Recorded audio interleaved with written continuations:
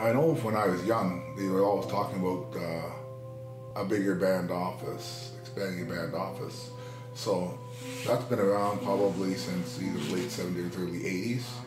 Former Chief Gary Potts, he'd already, been on that, and the need for a new band office, a new community center, and he did actually do some of the process. But it's been in that 20-year capital plan since I was on council in the mid-80s.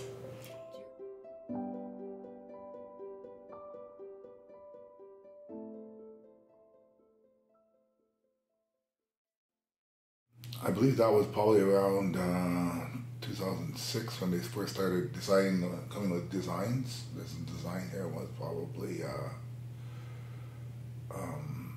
similar to what's here, but there was nothing on paper. It was just like an idea to get a larger building, and that's combines the community hall with it. This was one of the biggest challenges I've ever had in a construction project. Typically, my experience has always been I arrive to a job where funding's in place, design's completed, and I'm only the contractor or part of the contracting crew who's there to carry out the project. So this one required backing it up. I worked with her to get back to the funders to make sure that it was okay that we made the building smaller, that it would still be adequate and it would still house everything that needed to be in it. And so we did that, and I would say that the building itself was, we brought on the architects, amazing went to meetings with them and sorted through a lot of things. So it was how do you say that? It was a stressful time, but it was also a fun time, because when you seen the architects work, it was amazing.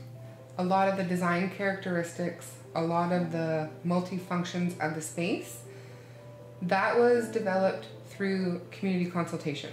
So one of the first things I had done was we had some WebEx. The WebEx recorded the community meetings going back to, I think it was 2014 or 2015. And I spent a few days and I watched those community meetings. I heard the comments, made some notes, and then, had that in the background. Then we had community consultations with the new architects. I was drawing on staff to know, like if you had a perfect opportunity, what would you like? What would you know? And then presented them with the floor plan, presented that to the community, found out what they liked, what they didn't like, presented it to staff. So I feel like the design, as much as I was the lead, I took my cues from both the community and staff, and that's how we got to the building here today. This building is very important for the First Nation, especially in terms of economics. I mean, the build itself was very important. It put a lot of people to work. It brought a lot of money to circulate through the community. And then there were secondary and tertiary spin-offs from that. People needed accommodations while they were working here. Building supplies were needed.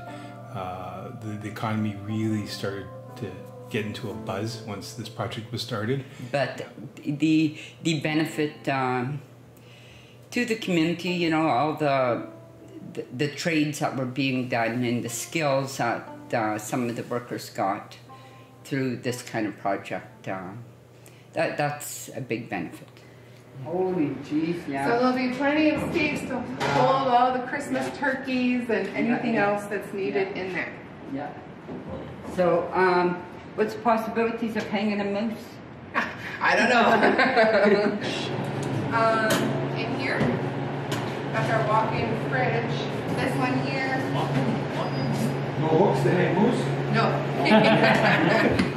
We had to have community Christmas dinner a week or 10 days before the concert because we only had the one gymnasium.